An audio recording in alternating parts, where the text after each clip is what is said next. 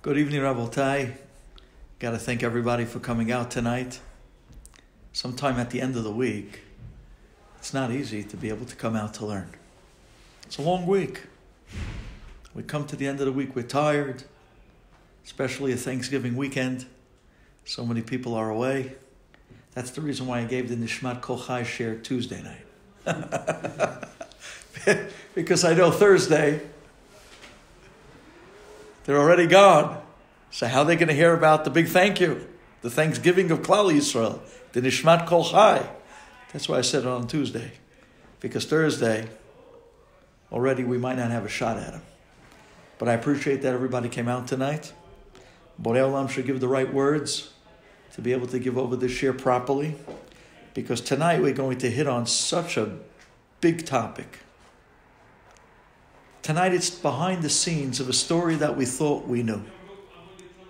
And those things are always very moving because we grew up so bent on a certain understanding of a story as we were kids.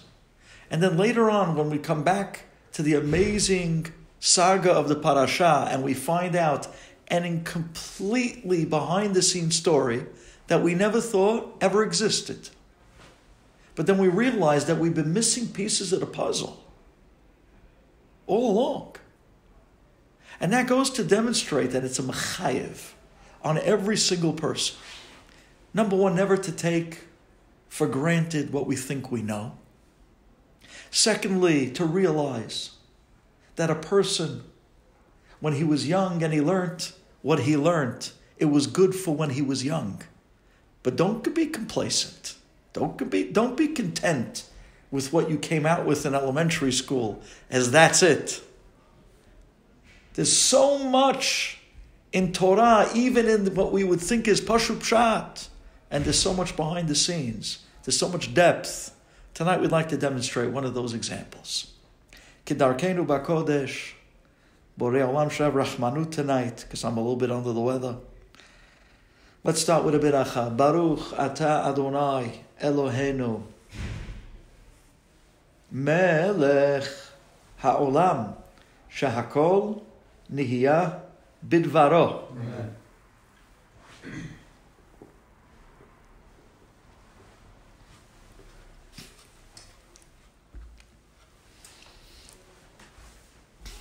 I'd like to start with a phenomenon. I think this is fantastic. Such a davar behipucho, the difference between Klal Yisrael and the Goyim. And I think it's very matim these days with the elections. And you have constantly the new people that are being appointed, politicians. And they're telling you everything about what they're going to do and how and where. And this guy's going to be appointed to this and that guy to that. And the Supreme Court. I'd like to show you something I think is an eye-opener. When it comes to the greatest acts in Klal Yisrael, they're sometimes hinted to by Torah in one word.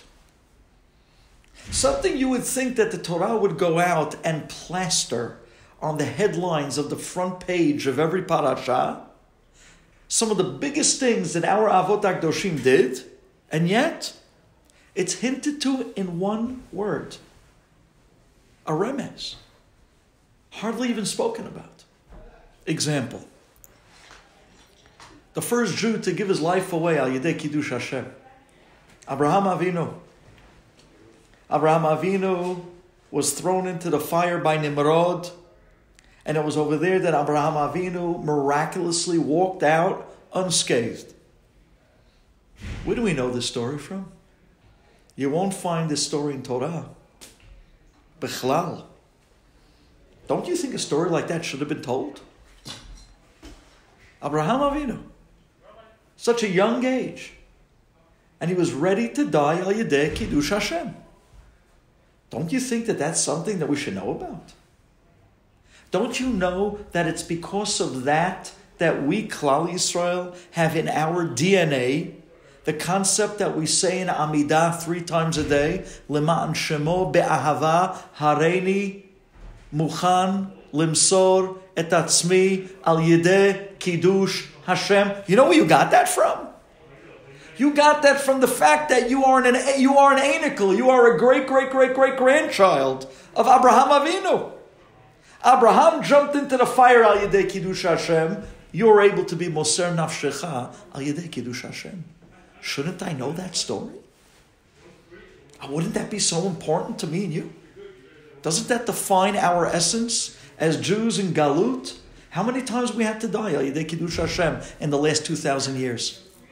The Spanish Inquisition, they jumped in the fires al yedei kiddush Hashem. They jumped in screaming Shema Yisrael. How were they able to do that? Because they came from Abraham Avinu, who jumped into the fire al yedei kiddush Hashem. We had Jews that were bold enough to stand on the lines, going into a gas chamber, singing Animamin. They knew good and well that whoever went in did not come out. They knew what was about to happen to them. And they went in, Bikdushav Tahora, and they did it singing. Singing. Where did they get that koach from? Because they came from this super incredible giant that at a very young age was able to give his life away al yedei kiddush Hashem. Shouldn't I know about that story? It defines us. It got us through Galut. Shouldn't I know about this story? And yet, you know what the Torah tells us about this story? In one word. And it doesn't even tell us the story. It's a remez. Pasuk says, Ur Kazdim. Says Rashi, why was it called Ur Kazdim? The fire of Kazdim. Says Rashi, you want to know why?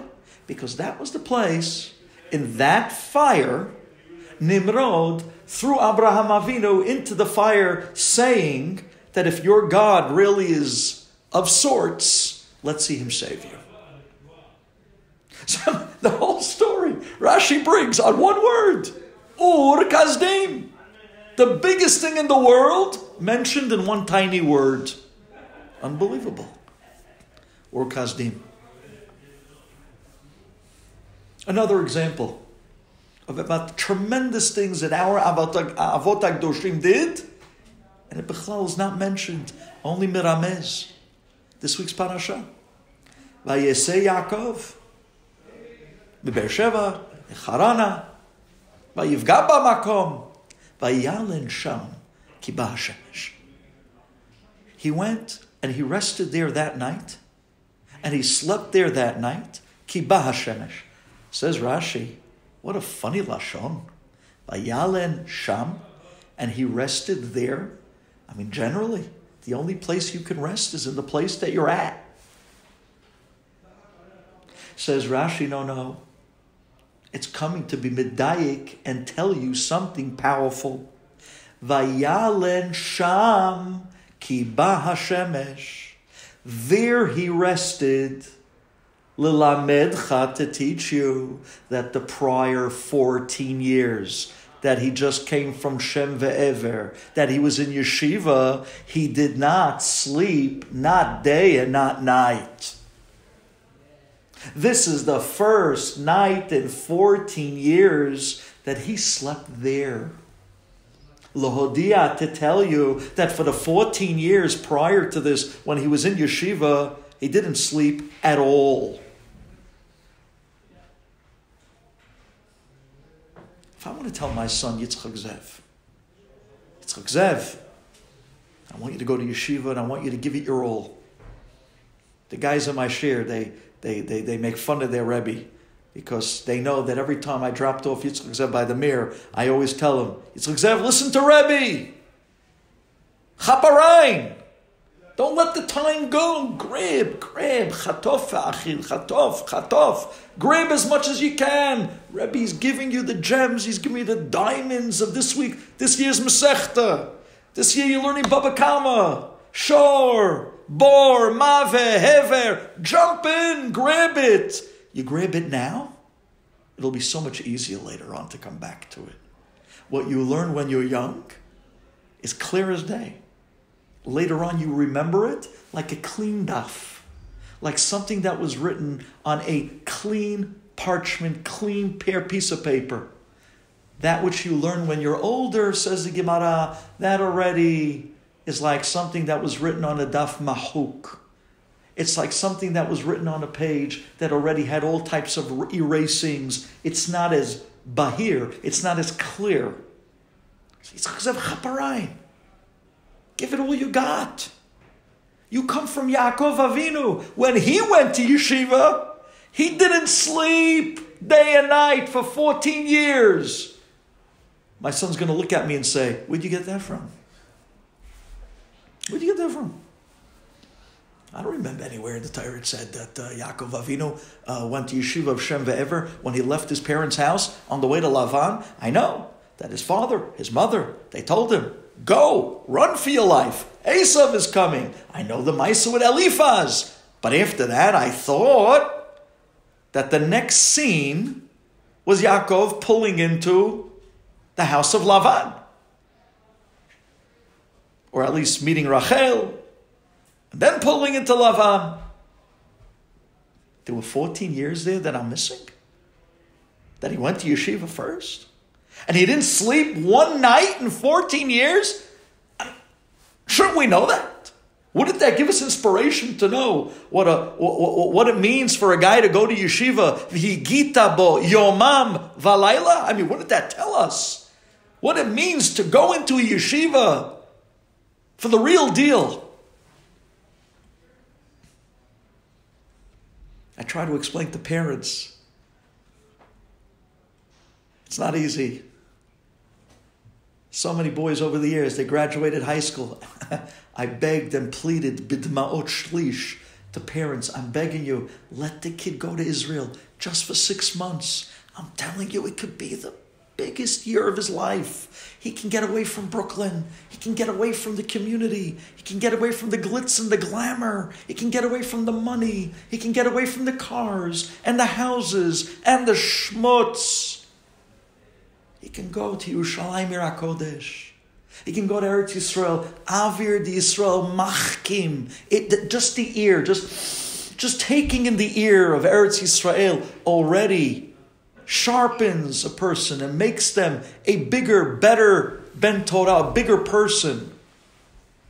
And the parents always say to me, come on, Rabbi, what's the difference between the yeshivot there and the yeshivot here? What's the difference? My gosh, what's the difference? Over there, there's still people. Vayalin sham ki ba hashemesh.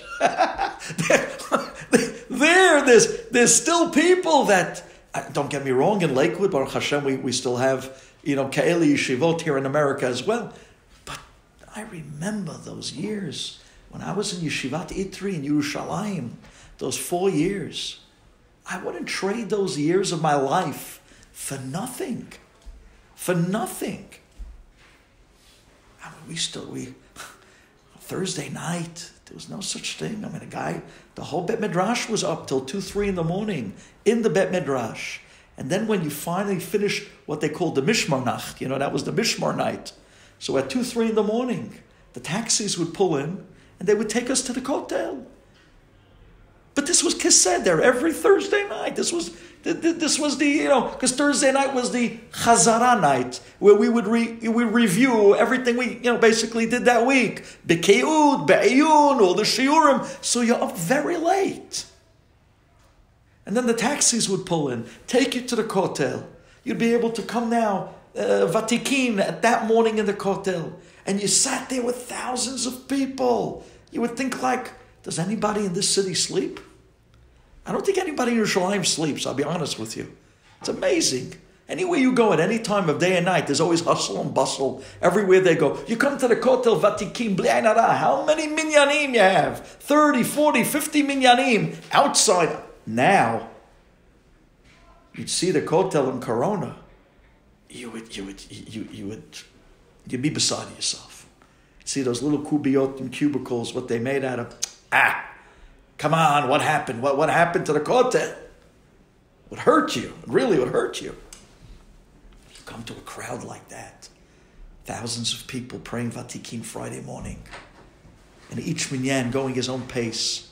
and the ra'ash.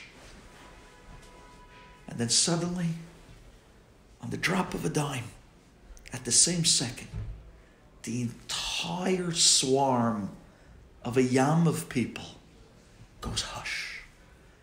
It's a feeling of serenity on earth. All you hear is the birds circling. And even they stop, as if they're stand-stilling right in front of Melech Malchei HaMelechim. V'zeh Shar HaShamayim. Do you know what it is to taste something like that? To live something like that? I would love to show that to my kid. But I'd love to show it to him. Yaakov Avinu, this was your Zayda, this was your grandfather. This is the way he went to yeshiva. How do we know about this story? From a diuk. Vayaled Sham. From the word Sham, Rashi is medayik. Oh, there he slept. Mashma, that up until now, the last 14 years, he went to yeshiva for real. What happened? Why'd you tell me the mice? Tell me the story. Lay it out with all the detail. Give it to me with the schmaltz. Let me hear it the way you tell a story. No. One word. Why? How come these great things, great action, amazing things done by Avot, and it was just with a hint of one word? And I think it's from here that you see something incredibly different between us and the Goyim. By the Goyim, when a Goy does something tiny, minor, and small of a good deed, he plasters it everywhere. he takes the smallest, littlest, small mashu of he held the door open for somebody. Whoa! He puts it on social media. I did my good deed for the day. What the day? The month. I did mine, and he lets everybody know. You don't know how great of a guy I am. Karma. They're into the karma. I opened the door. That's it. Today, I got all the mazel in the world. You listen to the way Goyim talk is unbelievable. They do the smallest things, and they make the biggest talk out of it. Klal Yisrael is exactly the opposite. We do the biggest things, and we keep it quiet. It's amazing. But that's a lesson. Lesson of Avot HaKdoshim. Abba, I'm not doing it for the fanfare. I'm not doing it for the marketing. I'm doing it for you. And as long as you know, that's all that matters to me. I think that's a big message, especially when you're living in such superficial times where things are so fake. It's such a breath air to meet a real Jew. And one of those definitions of a real Jew is somebody that does great things b'sheket. That was the Avot HaKdoshim. Take a look. How the great things they did. You know what it is not to sleep for 14 years? We're not even going to mention it. It's pshat. Shows you. I didn't do it for the fanfare. I did it for Abba. I did it because the Zuhi Torah. Al pat v'melach tocha v'amayim tishta. Al aretz tisha. That's the way you learn. It's not here to advertise. It's not about me. It's about what is Torah. It's for Abba. Abba knows, I'm happy. What is Mesirut Nefesh? It's for Abba. Abba knows, says Abraham Avinu, I'm happy. I don't need the write-up. I don't need the article in the magazine. I don't need the coverage. Lehefech. I don't want my name on buildings. I want it in the next world. I don't want the kavod here in this world. People have to be very careful with these things. This is not a ben Torah hashkafa. Don't get me wrong. We give kavod to those who are machzik Torah in the biggest and highest, we make dinners, and we give them awards, and we give him whatever it takes. But at the end of the day, you should know.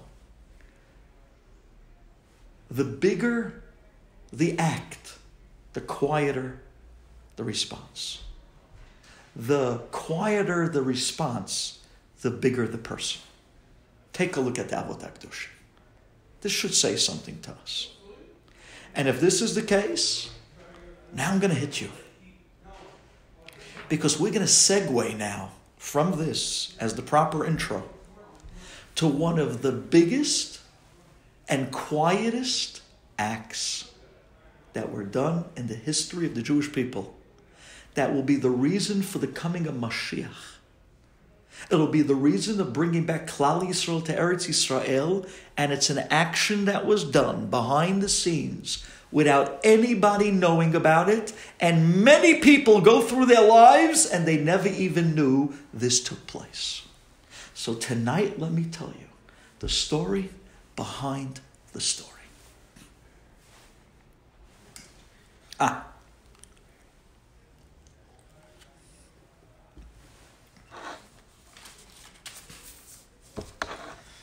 So Yaakov Avinu, he comes to the house of Lavan, the trickster, Lavan Ha'arami.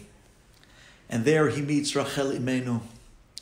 Chazal tell us, Al Pi Ruach HaKodesh, Yaakov Avinu, one look on Rachel, and he knew, this is my zivuk. And it's with this that Yaakov Avinu goes and he tirelessly, you think in yeshiva, he learned Yomam V'Layl without sleep? For Lavan, he worked the way he learned in yeshiva.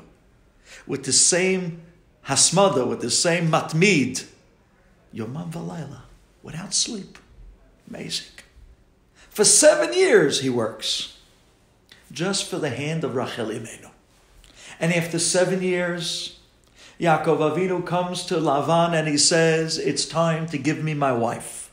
Hold to your deal. This is what we made up. Originally, when Eliezer, Eved Avraham, came with the camels of gold and silver and the dowry was delivered, Lavan's expectations were tremendous when he hears that the house of Abraham is coming back for another Bazra, for another Shidduch. He was expecting the camels. Ad kedei kach, we know the Midrash, that he even checked the mouth of Yaakov Avinu. He checked the ears of Yaakov Avinu. Can you imagine that? Can you even imagine something like that? The guy's looking through the ears and the mouth of Yaakov. Maybe he has a diamond.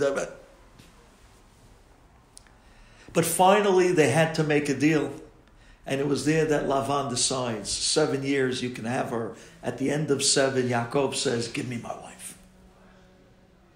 Lavan says, you worked your 7 years. Here's your wife. Let's make a wedding. Now, Rabotai, we know that what took place. Lavan Ha'arami. We know this is the parasha where Lavan goes and switches Leah for Rachel. And now, sure enough, behind the veil, and obviously you could understand the veil in those days, is not the veil of today. If they used the veil of today, we wouldn't have a story. In those days, they knew what a covering meant. Today, we're battling what should be covered. The coverings in our weddings is not a simple battle. But nonetheless, there was a veil of old times. And that veil literally could not give forward, reveal the face of the Kala. Such siniut, such kedusha. And it's because of that Chazal, the Torah tells us, the next morning Yaakov Avinu wakes up after the wedding, Vehine Leah. And it was somebody else. I'd like to pause just for a moment. Does that tell you something about Yaakov Avinu? The next morning, he found out Vehine Leah. This isn't a topic I can really talk about openly. And it's also definitely not a topic I can talk about while being taped. But I will tell you, make a mental note. Yaakov Avinu did not know who the girl was until the next morning. That means that when he went into the Maaseh Zivug, it was with such Kedusha, such Tahora, such Siniut, such Kavanot. This was a moment of an incredible beginning of a Klal Yisrael. Where was his mind? Where was his eyes? Where was his heart? The next morning, V'hinei Leah. Ve'en kan makom laharich, v'hamevin yavin. Just leave it at that. But nonetheless, the next morning, Leah, Yaakov Avinu comes to Ta'ana with Lavan, you trickster, you tricked me. Lavan says, listen, this is the way of our city. We don't give the hand of the younger before the older. And if that's the case, if you want the younger, you had to go through the older first. So Yaakov says, give me my wife. I want Rachel. Lavan says, I'll give you Rachel. You won't have to wait. We'll make another wedding immediately. But you're going to have to work for me another 7 years. And as they say, the rest is history. And that's the story we grew up with, Rabotai. This is the story we grew up with. How did it go down? How did the story take place?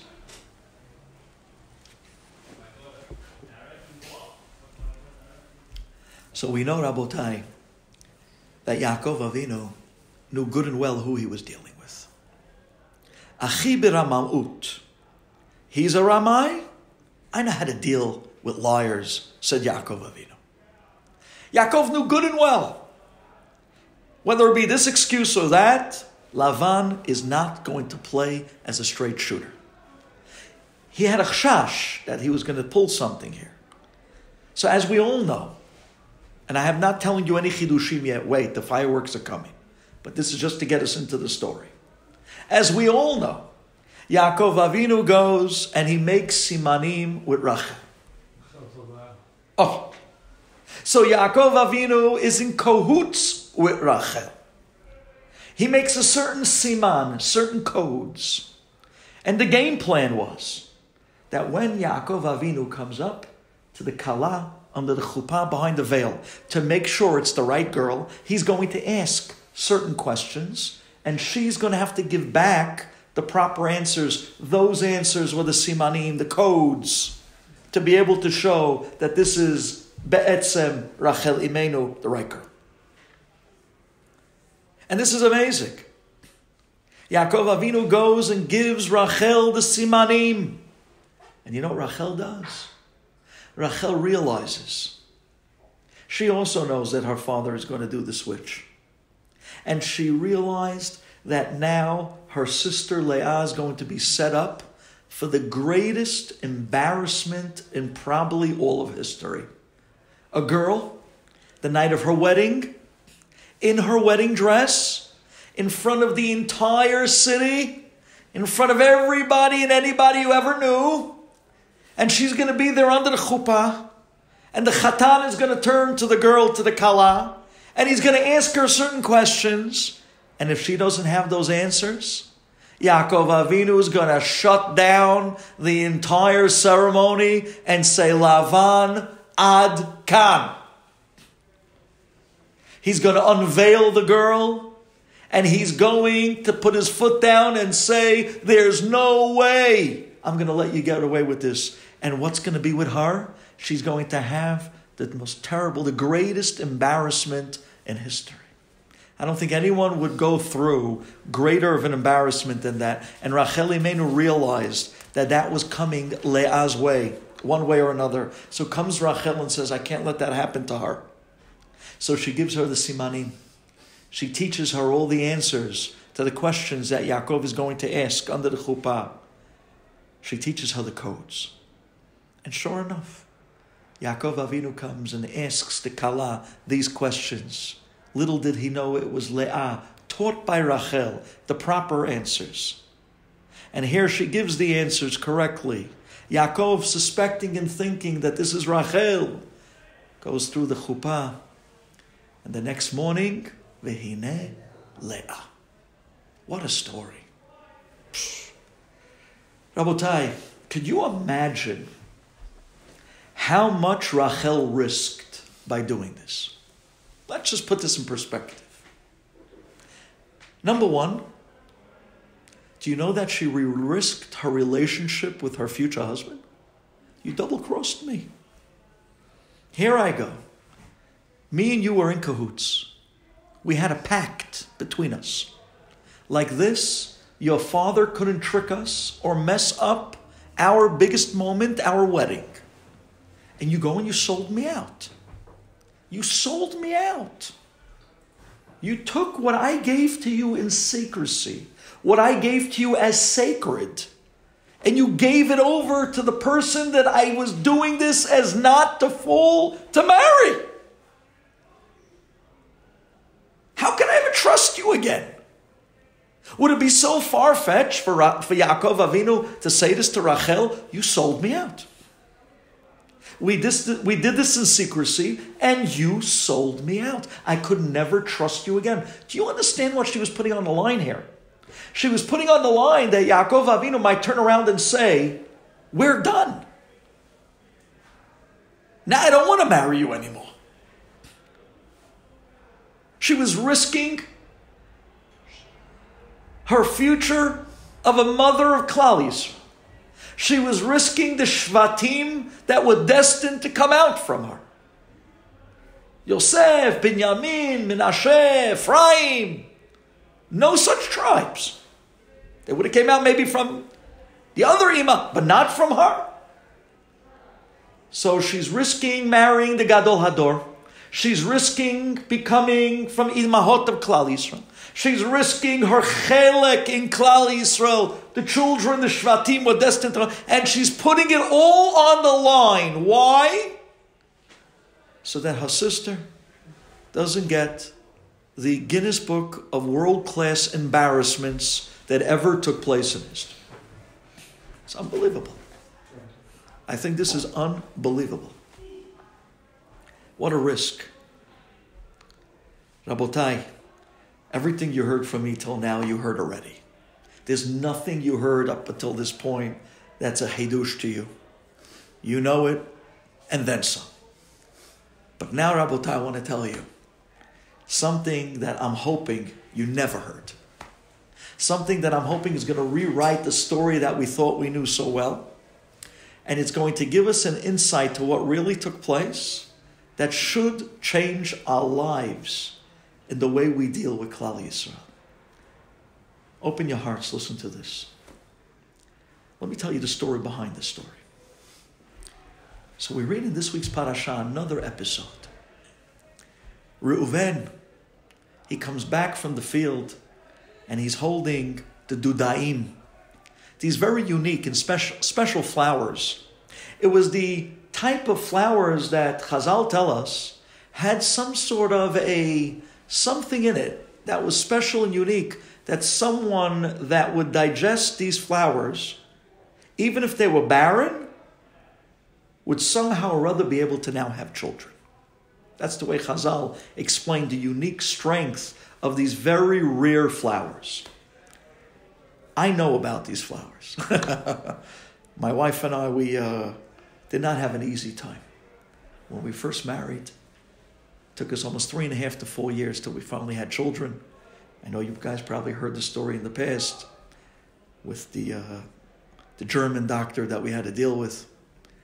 But you should know, but before we came back to the United States and we started going around to all these doctors in year 3.5 and 4, in year 1 and 2, when we were still in Israel in Kolel, when I was in Yeshivat Yitri, I heard about these farmers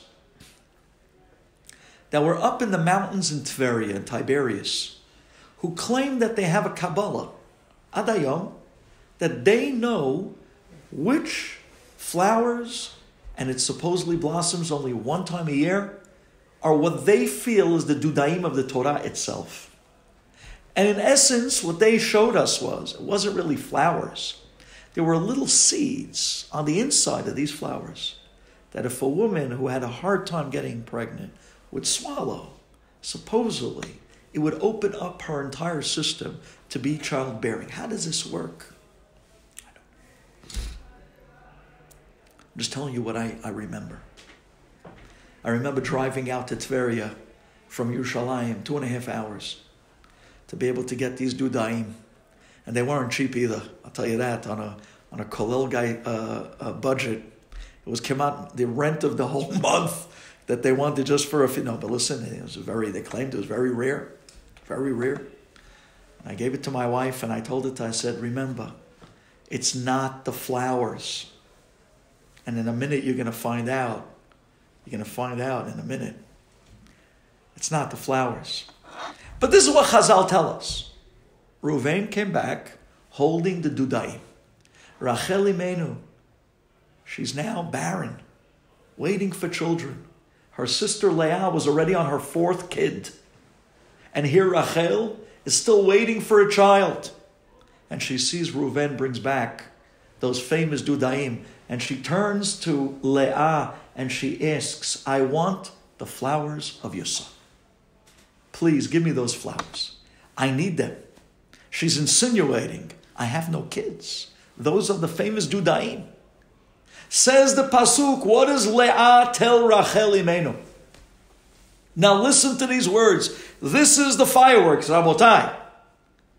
This is a game changer, what I'm going to tell you right now. What does Leah answer to Rachel when Rachel asks for the flowers from Reuven? Answers Leah, vatomer la. And Leah says to Rachel, Hamat kachtech et ishi. Isn't it enough that you took my husband from me? That he loves you more than he loves me? V'lakachat gam et dudae beni. Now you want to take the flowers of my son as well? Isn't it bad enough that you took my husband? You want to take the flowers also from my son? What? Leah, what did you just say? Do you know who you're talking to?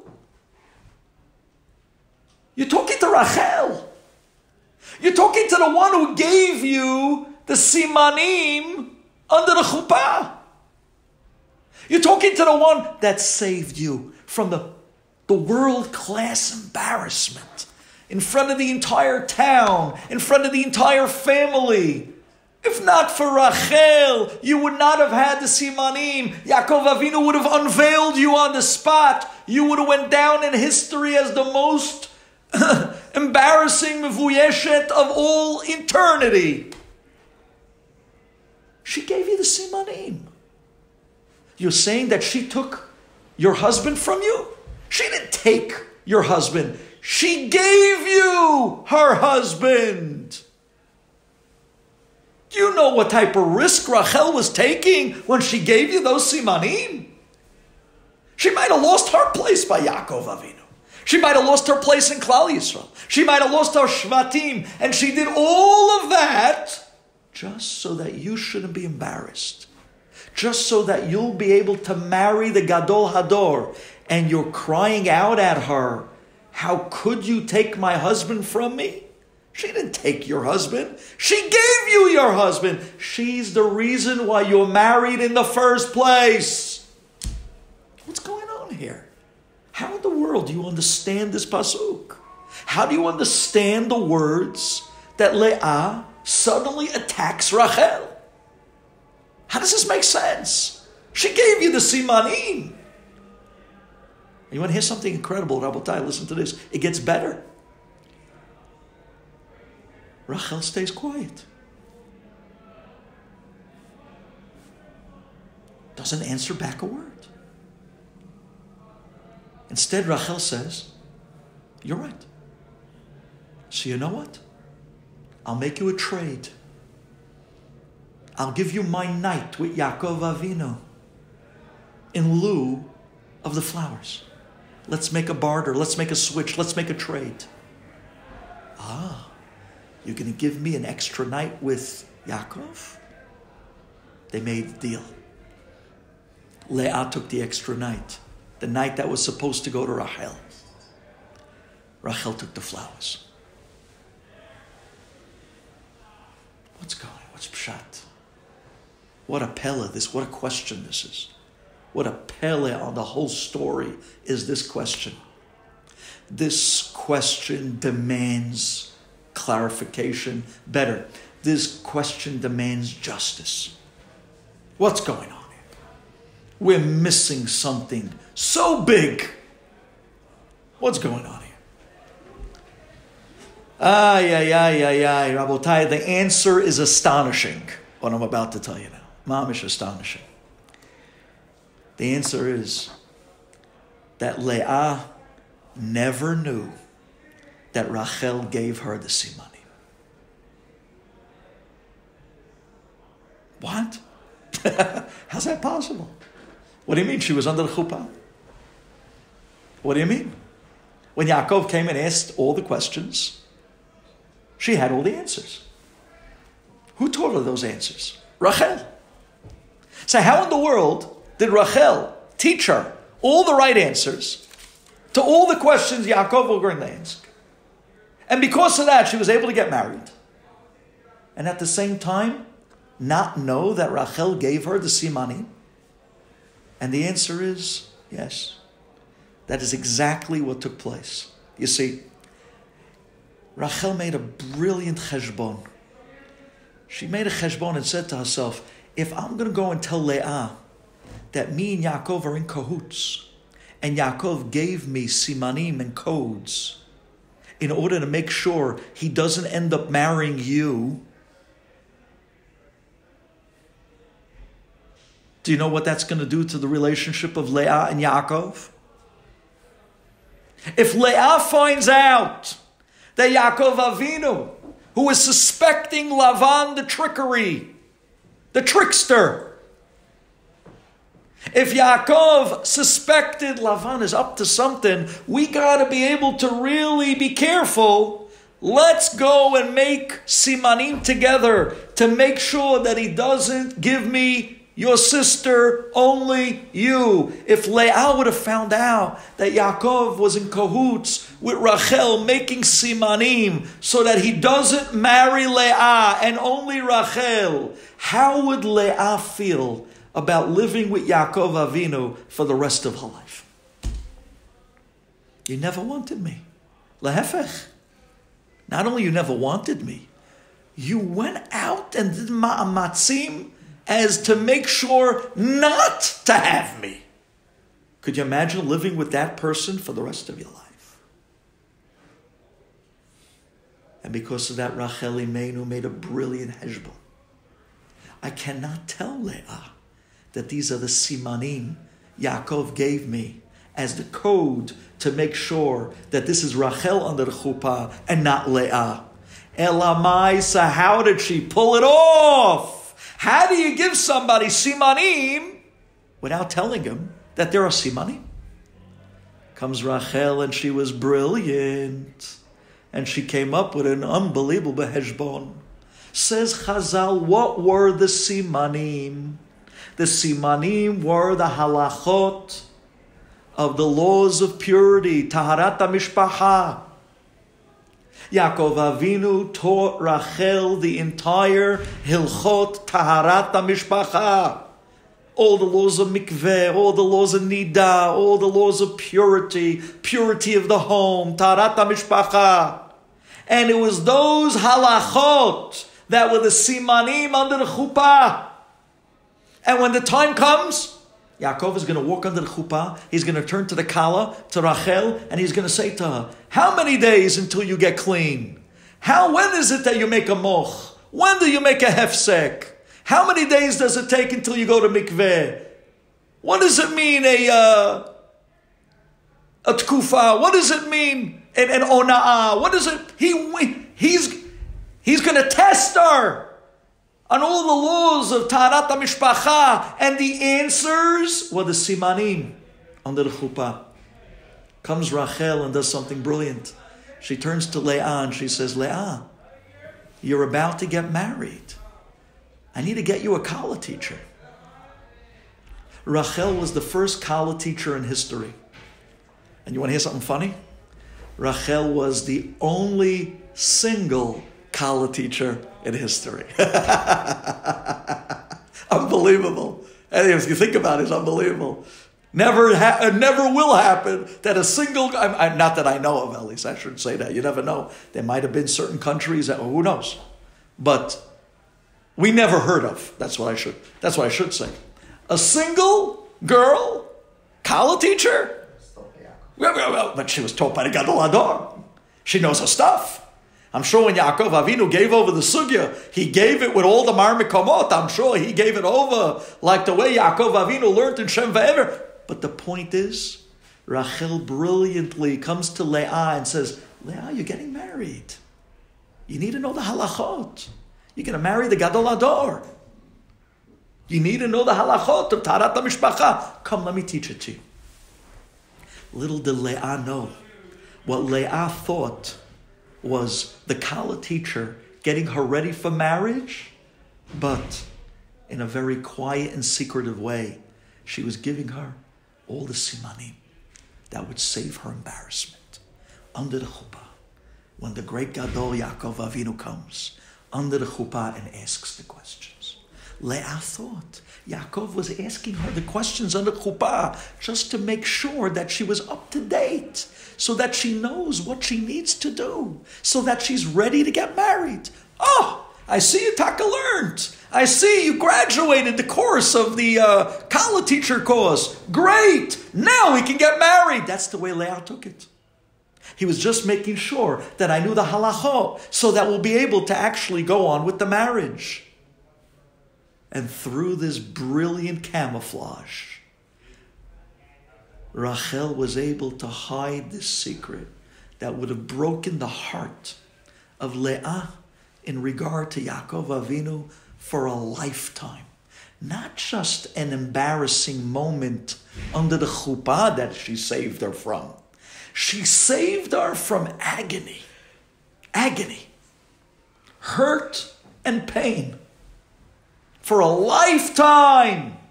If she would have found out that she was marrying someone that be'etzem were doing quiet ma'amatzim behind the scenes to make simanim, to make sure it would be Rachel and nobody else. Brilliant. And now it all makes sense. So now we go Rabotai, to the moment of truth. And here Reuven comes from the field. This is too much. Reuven comes from the field with the dudaim. And he's holding the unique flowers. Rachel sees, those are the flowers of fertility for those who had problems with infertility. She says, I'm akara, I need those flowers. She goes to Leah. Leah, can I have the flowers of your son Reuven? Leah says, what? Hame'at kachtechet ishi. Isn't it enough that you took my husband, that he loves you more? You're going to take now dudae bini? She had no clue. She had no clue. What do you mean? Rachel, answer her back. Rachel, tell her. I took your husband. I gave you your husband. I gave you the simanim. No. She had no clue. It was done in the most perfect of ways, with such a camouflage, with such a, a certain empathy of a feeling for someone else's feelings, not just under the chuppah, but her feelings of marriage for a lifetime. From here you see that be'etzem, Leah had no clue. And now you see the genius of Rachel. And after she gets yelled at, doesn't say a word. Habolem piv ulshono. You know what the Gemara says? Oh, yeah. You know what it is? Shomer mikol tzarot nafsho. You know what it is? That the mechaperim aleim kol avonotehem. You know what it is? Kizerach hashemesh acharei tzarayim. All these are lishonot of the Gemara about the person that kept their mouth quiet and didn't answer back when someone came after them and pounced on them and attacked them with words. And they turned a cheek and they kept quiet. And in this case, even more so. Not only did she keep quiet, but she kept the secret. So while her sister is blasting her, she remains quiet as not to give up the secret that would have hurt and destroyed her marriage for life. Rachel says, you're right. You're right. So let's make a deal. Let's switch it out. Rabotai, listen to me well. It wasn't the Dudaim. It was the fact that Rachel stayed quiet. That was the moment that Borei Olam said, you stayed quiet? You stay quiet after getting blasted from the person that you did a velt for?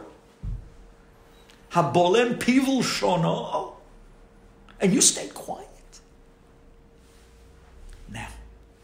Now was the etratzon. It was camouflaged by the duda, but don't miss the real vart. This was the moment. Somebody comes and pounces on another person and rips them to pieces verbally, and they don't answer back. Kishemesh acharet saharayim. That's the power that this person has. And they have a power to give a bracha. And they have a power of an etratzon that at that moment in Shamayim, what they ask for, they get. It's unbelievable. Unbelievable. And right after this, Rachel Imenu, miraculously, has her first pregnancy. It's unbelievable. Rabotai, how big was this moment? Well, we just said, Habolem pivul shono. But I want to tell you another side to this moment. I want to tell you a side that later on, the Midrash and Eicha writes, a Midrash that you all know. Everybody knows this Midrash. That the moment the Bet HaMikdash caught fire and it began to burn down, Abraham Avinu comes in front of Borei Olam and says, Abba, bizchuti, that I took my son on the Akedah. Please, forgive them. Hashem says to Abraham Avinu, leave me. Yitzchak Avinu comes in front of Borei Olam as the Bet HaMikdash is burning down. And he says, Borei Olam, I climbed up on the Mizbeach and put my hands out voluntarily to be tied. Forgive them. Don't destroy the Bet HaMikdash. Borei Olam says, leave me. Yaakov Avinu comes, Borei Olam, I never complained to you, not with the tzarot of Esav, not with the tzarot of Lavan, not with the tzarot of Dinah, not with the tzarot of Yosef. Everything in life that you brought to me, I took and I accepted as my best. Abba, for my zechut, the Bechir Avot, Yaakov Avinu, forgive them. Save the Bet HaMikdash. Hashem says, leave me. Then the Midrash tells us something that we all know. Kol birama nishma. A voice, a very light, quiet voice comes up to Borei Olam. The voice of Rachel Imenu, and she says, Borei Olam, is it possible that a human being is capable of Rahmanut greater than you, Hashem? When I had everything to lose, and I still gave the simanim to my sister as not to be embarrassed. I had mercy on her above everything else. And you can't have mercy on Klal Yisrael and forgive them? Says Borei Olam. Oh! That's what I wanted to hear. Rachel mevaka al banea. V'shavu banim ligvulam. Hashem made a promise in your zechut, Rachel. Not Abraham, Yitzchak, and Yaakov. It's unbelievable. In your zechut of what you did, Rachel. You showed this unbelievable empathy and feeling for somebody else on such a level. Not just that you saved the embarrassment of the chuppah. Tonight we found out so much bigger. The way she did it was brilliant. It was in a way that the person themselves didn't even know. And because of that, it safeguarded not just the embarrassment of the chuppah, but a lifetime of marriage to Yaakov Avinu. She would never be able to show her face in front of her husband if she knew what really went down. Your Rahmanut was ongoing. It was perfect. It was brilliant. Yes, if you're capable of that type of Rahmanut as a human being, says Borei Olam, then I'm capable of that Rahmanut to forgive Klal Yisrael, the final Geulah, the bringing of Mashiach, and the building of the Bet HaMikdash. Look what this moment brought. It's unbelievable. Look what it brought. It brought a havtacha, a promise. V'shavu banim likbulam. At the end of this galut, after all the craziness that we're going through, this is the moment. This is an amazing moment. This is the reason why, Rabotai, Parashat Vayichi. Listen to this. Yaakov Avinu calls for Yosef to come down to Goshen to speak to him. You would ask yourself, Yosef was away from his father from 22 years. Wouldn't he be by him in Egypt every day? Could you imagine that? A son is estranged from his father for 22 years, Bal Korho, against his will. Finally they're reunited. Finally your father is brought to you, to your place, Viceroy of Egypt. And yet, he has to call you to come. Aren't you by him every single day? Says Rabbeinu Bachya, no. Yosef refused to come to his father in the years that Yaakov was in Mitzrayim. Why? Very good, Eddie. Because Yosef was scared. What happens if my father turns around and asks, "No, Yosef, tell me, what really happened? How'd you get here?" Do you understand this? If I would read you now the Midrash that described the moment of Mechirat Yosef, I am telling you, you and I together would cry. Mamash, emotional tears. Such an emotional Midrash. Yosef wrapped his arms around the leg of Shimon and begged him, don't do it. I'm your brother. Have mercy. I'm your brother. I'm your brother. And Shimon was trying to shuffle him off. They were pushing him back and forth. And he was running to each one, begging, pleading. He came to the Bnei Shvachot. You're my best friends. How are you doing this to me? You're selling me to Ben Yishmaelim. You read that Midrash, I'm telling you. You read that Midrash, Echa. I'm telling you, straight. You'll cry.